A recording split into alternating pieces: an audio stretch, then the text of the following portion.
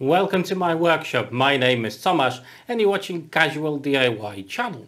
Today I just want to mention 5 items, 5 tools that are by all means not essential in a woodworking workshop or even for a DIYer. However, they will definitely greatly improve the performance of your tasks and just ease your life a little bit. So let's start with the first one. So the first tool is a square. But not like this one. That's an essential tool. Everybody should have a square. Now I've got this one from Empire and it's been with me for absolutely donkeys of years and it served me well. However, when I got this precision square from Vaco, it absolutely changed the way how I was using this tool. It's so much better to use it, more accurate, and it gives you a lot more possibilities. Now with the normal square, you know, there's no ledge on it, so if you've got a thicker material, you need to control and hold your square. Whereas this one, it has a ledge just like that, so you can rest it on your piece of work and it's stable. You don't actually have to hold it and you can make your marks, no issues at all. Either of the sides, you've got markings on both of the sides. Over here it actually starts from 0 with not all squares. It does start from 0, so that's very important, but of course it will also start from 0 on this end as well. Plus the holes in the middle here, they are every 1mm increments, so you can do horizontal lines as well. So it's an ever so simple tool to use, but it makes a world of difference when you compare it to a normal square. Not essential, but definitely life quality improvement. I do actually have a full-on video about this precision square, so I'm going to drop a link down below in the description of this video so you can go and have a look if you are interested in this. Don't get me wrong, it's not woodpecker's quality, but also it's not at the price of woodpeckers. Definitely worth picking up in my opinion. The next non-essential tool on my list is a depth gauge. This one's from Trend. I've bought it years ago, probably about 4 or 5 years ago. Recently I got this digital version of it as well. Now this tool gets super handy when you're trying to set up the depth or height of your router bit, for example. And that indicates straight away with high precision at what height my router bit currently is. Obviously, if you've got a digital one, it's even easier.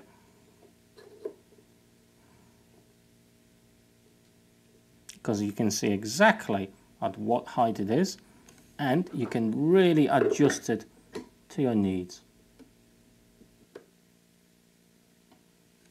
And there you go. 5mm, absolutely perfect. On top of this digital version actually has got magnets, so if you've got a cast iron router plate, it's even better. For me, unfortunately, that's all aluminium, but yeah, if you've got a cast iron one, that will work for you even better. However, you can just use a ruler for this job. It's going to be a little bit more awkward and hard to do, but that's where it comes the non-essential part in these tools. Same thing applies for your table saw blade. If you're doing a rebate, anything like that, you can dial in your blade height to a millimeter. Very useful tool. On top of it, it can be very handy when you're trying to mark your work as well at a certain depth. For example, I've got 2 centimeters. I put that against the edge of my work and create a mark just like so. Obviously you can repeat it as it will remain the same distance every single time. Now before we're going to go to the next non-essential tool on my list, I want to ask you, what do you class as non-essential tools that you would actually recommend to anybody else that is just starting woodworking, DIYing, or, you know, been in the business for a while now? Sound off in the comments and let everybody know what are your picks for the non-essential tools. Now, the next tool on my list is the digital level finder. I've got two, one from Trent, very basic, and the other one from Aquamaster with some additional options. However, to be fair, I never actually used them. And as the name suggests, they are very good at finding angles. However, how would you actually use these boxes? Well, I'm going to show you in just a second. So the first example I want to show you where these little boxes come in super handy is when you want to set up your table saw blade. Check if that's at 90 degrees if you want to do straight cuts, or if you do want to change it to a different angle, 45, or not a standard angle. So let's give it a go. So the level is at 0 with the table. Whack it to your blade, and as you can see, I need a bit of tweak on my table saw blade, but let's say I want a 60-degree angle.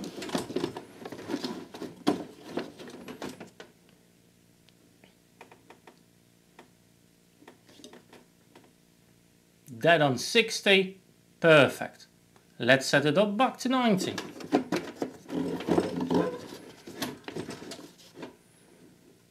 This time, it's a perfect 90.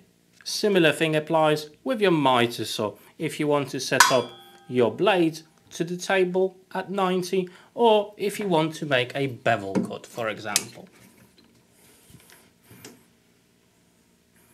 You can set up the desired angle with ease, not having to measure anything. That will tell you exactly where you are.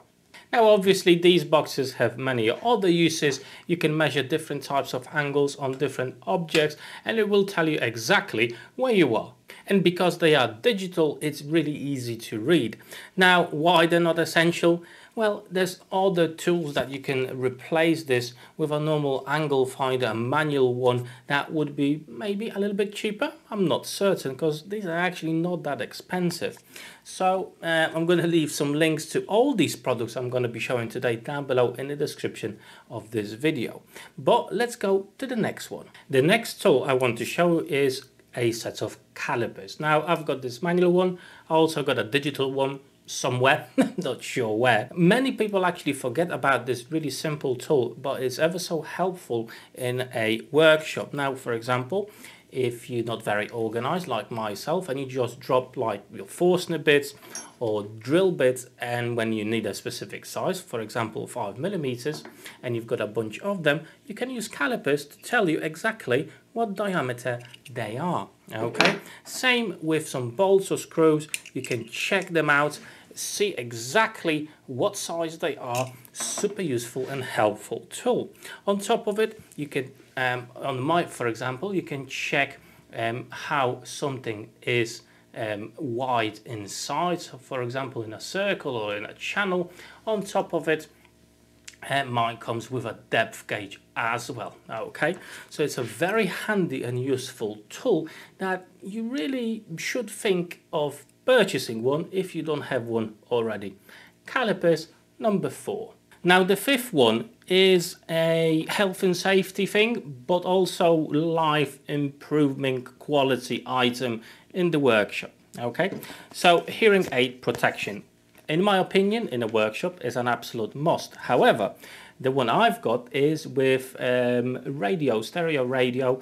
It comes on batteries and I can listen to music while I'm sanding for hours upon hours, or just using any other tools in my workshop. So the feature of having music in these is actually quite handy. As I said, when you spend a couple of hours on sanding, it gets really boring and repetitive, and if you've got the ability to listen to something, it gets a little bit more manageable. Okay, so these ones, they're not very expensive at all. However, I probably would recommend you to get the Wi-Fi version, which is a little bit more expensive, but I find myself that the radio not always plays the music I want to listen. And if you've got the ability to actually connect your hearing protection to your phone and listen to exactly what you want, like podcasts, it doesn't have to be music, then they would be a lot better. But yeah, number 5, hearing protection with the ability to connect it to your phone or just listening to some music. So that's my 5 non-essential items that will help you in your daily tasks in your workshop. A precision square, depth gauge, digital angle finder, calipers, and some fancy hearing protection. Now all these items can be replaced by something different that will still do the job. These are just very good at it, if you know what I mean. Not essential, but they will definitely help you out. But I'm super curious to see what are your options, what are your tools that you class as non-essential but are absolutely improving the workflow in your workshop or maybe the quality of life in your workshop. So sound off in the comments. I definitely am very curious to see what you've got. Now, if you're interested in purchasing any of these items, I'm going to drop some links down below in the description of this video so you can go and have a look yourself.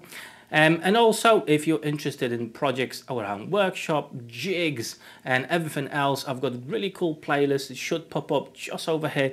Go and have a look at those videos, and I'll see you there. Take care.